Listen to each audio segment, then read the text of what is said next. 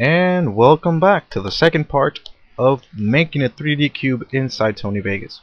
And as I explained on the first video, we're going to be working a lot with the X, Y, and Z axis to move inside 3D space. So for the time being, make sure your Z and Y axis are locked and only the X axis is unlocked, since that way we can only move from left to right.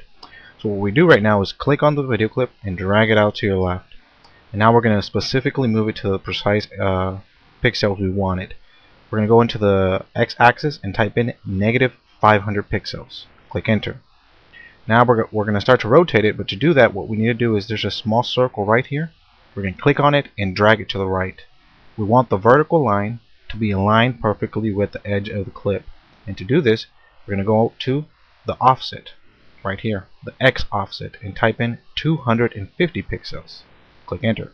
Now we're going to rotate it, and to do this we're going to click on the horizontal line and drag it to the right, and that rotates it.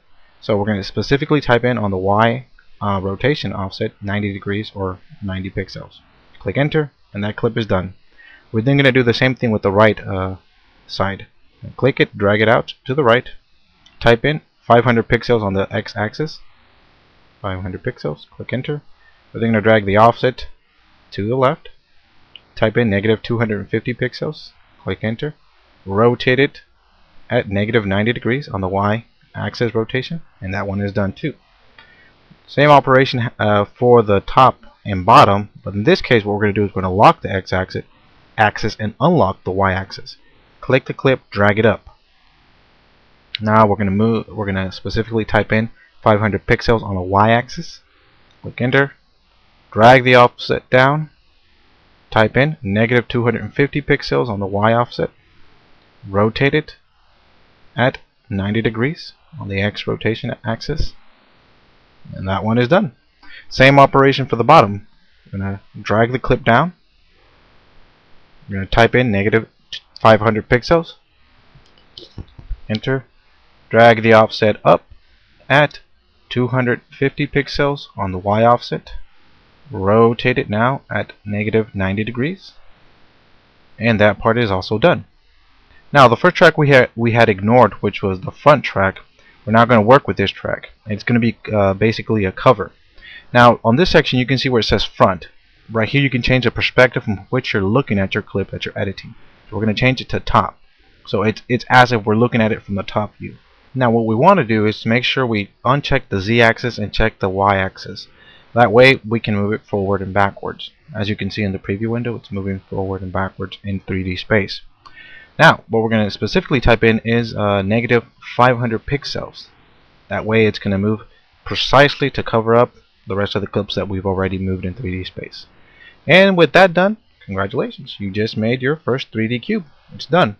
And we can go to the first track and then start moving it so you can see how it's moving and it's completely formed.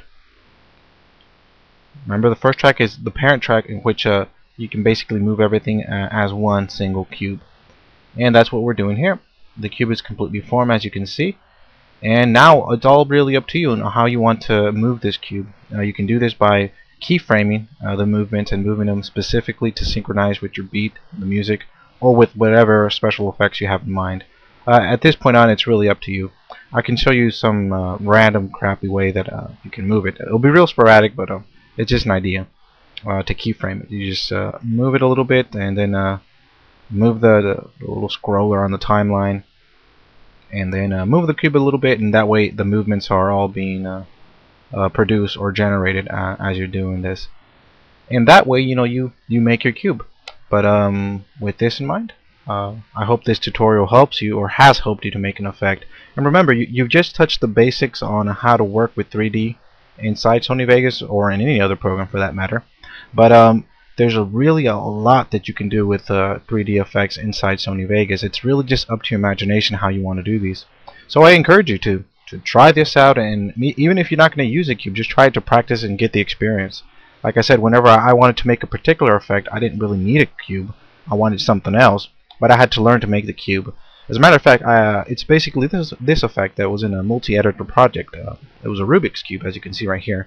And it's very complex, but I had to learn to make the cube first. And so that's how I came to learn to make the cube.